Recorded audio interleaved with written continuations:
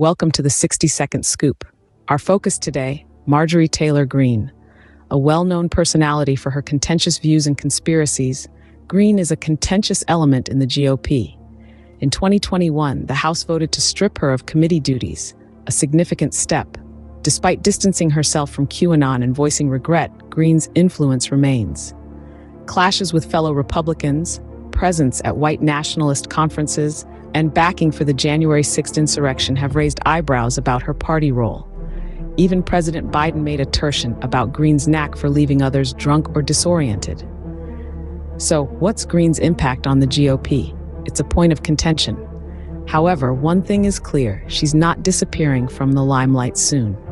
Join us next time for another 60-second scoop.